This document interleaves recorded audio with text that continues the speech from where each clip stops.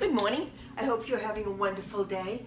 I have plans, big plans. I'm going grocery shopping.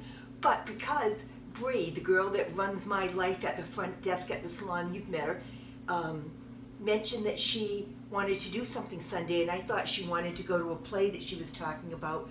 But she informed me that her and her roommate are coming over for breakfast because her roommate, Tiffany, has wanted to see the house. So you have to understand my life. I'm thrilled.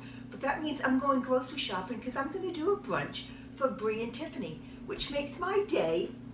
She's so happy. But I think I'm going to put shoes on before I leave. You all have a wonderful day. See you soon.